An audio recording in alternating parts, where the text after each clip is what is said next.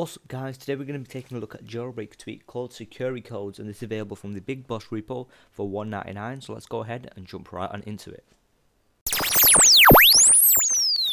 So guys, what this actual jailbreak tweak does is it enables you to have a certain action on your lock screen when we type in a certain code.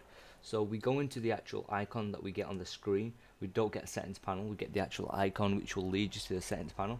And we can see that we get a couple of options. We get device wipe failsafe, and this paragraph here will explain it, what that means, and we also get the enabled kill switch.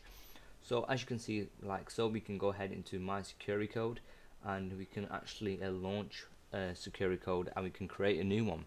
So let's go ahead and create this one as a temple run, and then we can enter our passcode. So if we've got our hard passcode on, we can do a keyboard, but if you've got the numbers on only, we go into here and we type in a number, so 6789 will do.